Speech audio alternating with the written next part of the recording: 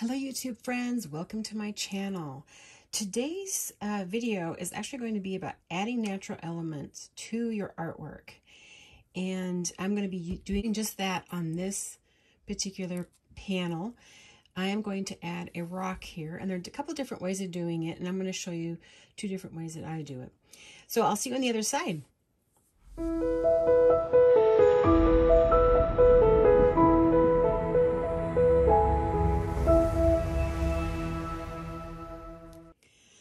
I have a little stone here. It's fairly flat, smooth and round, and you can pretty much do anything you want, but this is what I have.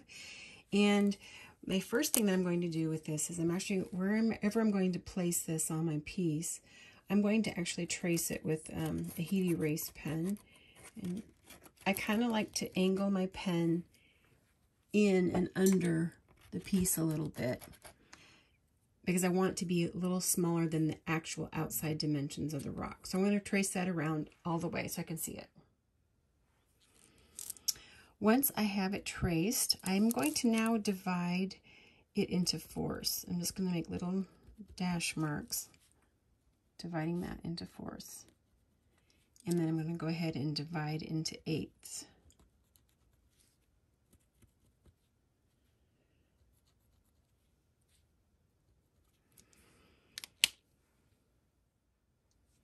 I've chosen my thread that I'm going to be using, and it's an embroidery thread, and I just recommend that you use whatever embroidery thread that you have, and use a needle that will work according to your thread.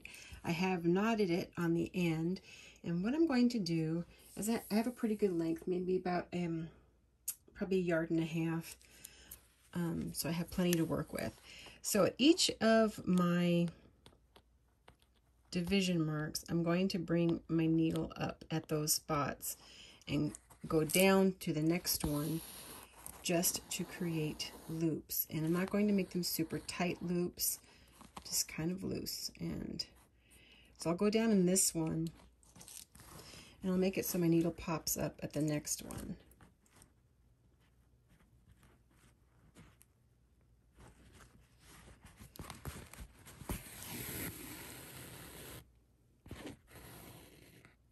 So there's my first loop, and what I'm going to do is actually come back down in that same hole that the first loop went down into.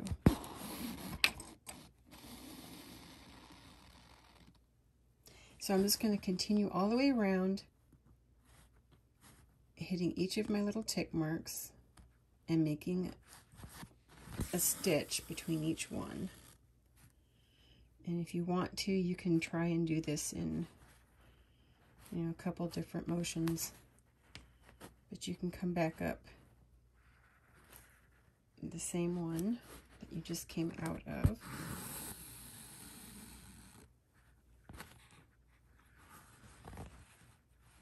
And then it'd be different. You go down in this one, come up through the next.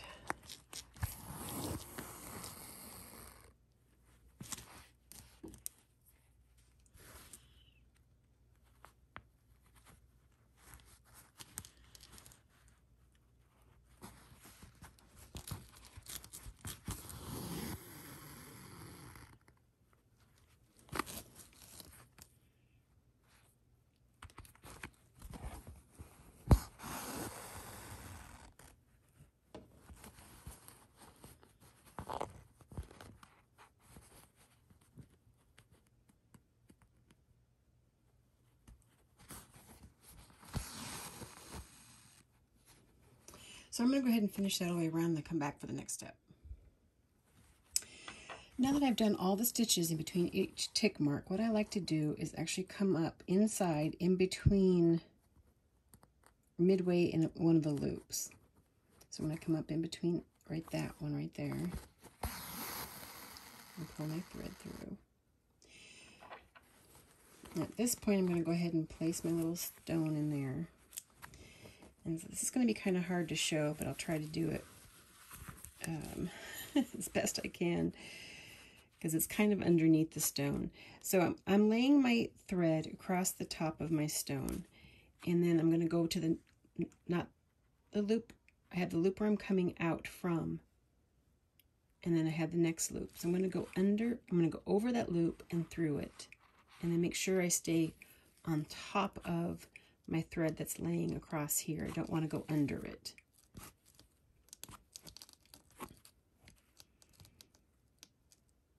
You can kind of see the loop that has created. Now I'm not pulling it super tight. And what I'm going to do is go to the next one. So I'm always working in the same direction. So I'm going to go to the next loop, go over it, through it, and stay on this side, on top of the working thread that's laying on the stone. And I'll pull that loop up like that. And go ahead and go to the next one. So I'm going over the loop, then through it, and then I want to make sure I go on top of this thread that's on the stone, and then pull that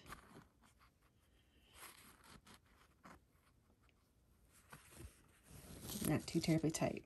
Okay, I'm laying my thread now over the stone, going to the next loop, going over it, through it, staying on top of my working thread, and pulling that up. I'm just going to keep on doing that. Over, through, and in front of my working thread.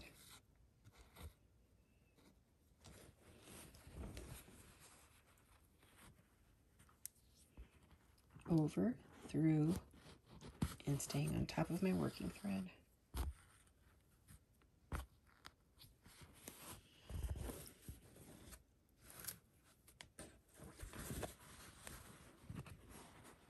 Now, if you've ever done if you've ever made a dream catcher, it's pretty much the same kind of stitch. And I will tell you, the first or the second row is the toughest. After we get that done, the third row will make it easier because it's going to really pull up tighter on the stone. You don't have to worry about it moving.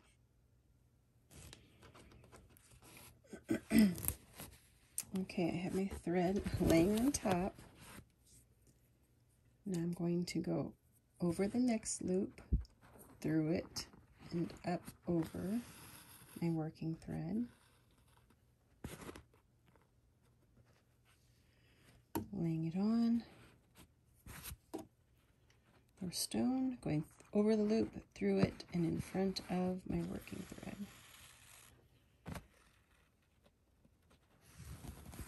Okay, I got one more to do. I'm going to lay this across the stone, go over my loop, through it,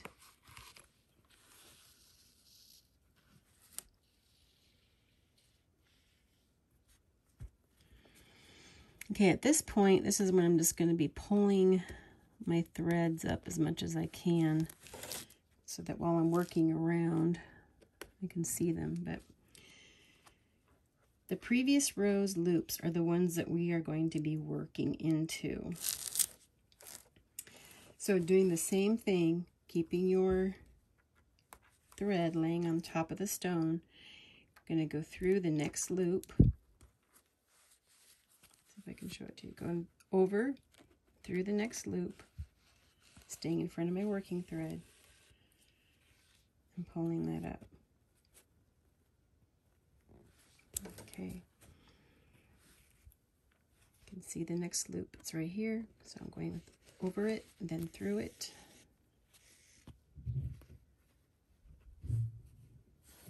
Here's the next loop, over it, and through it.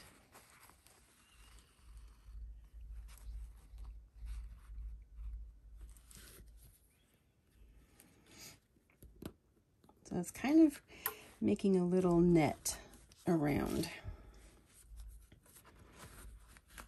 Now I got my thread laying over. Here's my next loop here, so I went over it, through it.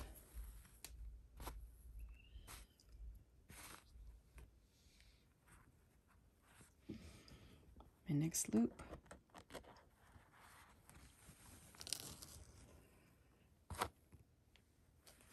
All right, let me see if I can get this a little better aligned for you to see. All right, I'm laying my thread down across the stone, going over that loop and through it.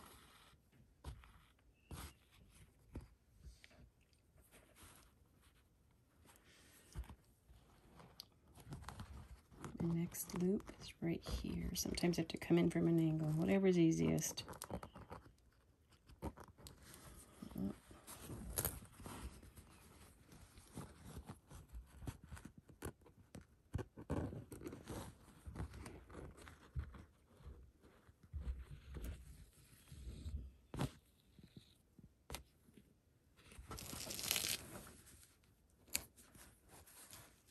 You can kind of see how that's working out there.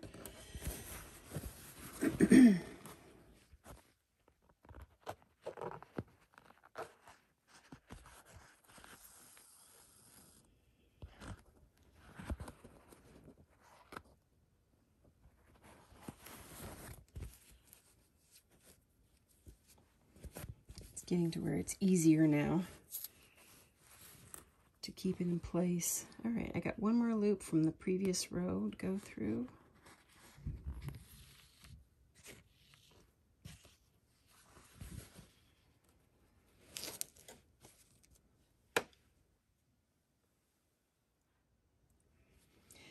Now obviously you can take this as far as you want. I'm going to go ahead and do another row around, and basically you can see on top every loop that you'll be going through. So it's just a space between the previous knots.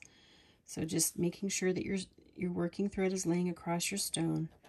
Go underneath, over and through the loop, always working in the same direction,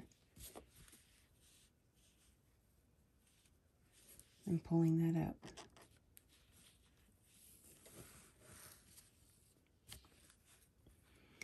Now I find if I pull this way, I can pull my knot a little tighter. If I go this way, it's not really pulling it up tighter, it's just kind of yanking it. All right, so I'm going to this one next.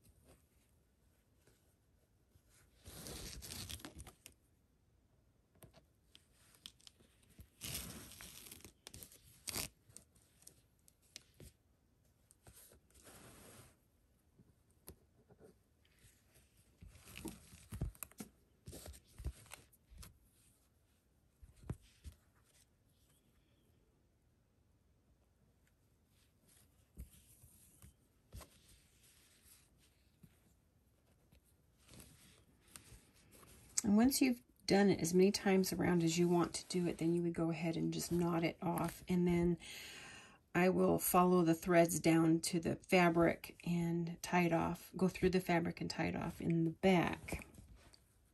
So I think I will just go ahead and knot that now.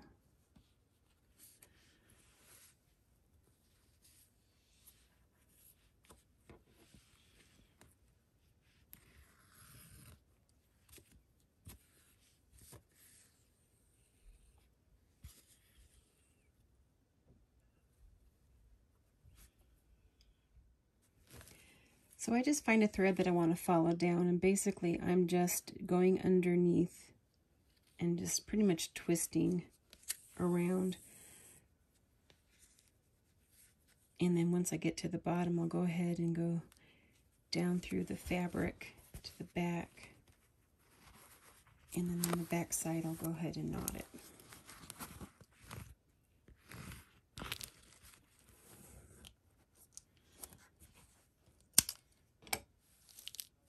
All right, there is our natural element, our stone that's been stitched onto our art piece. And this is just a really pretty lacy design, and there's another design that I will show you next week. I hope you are all staying well and happy, and next time, have a great one. Bye for now.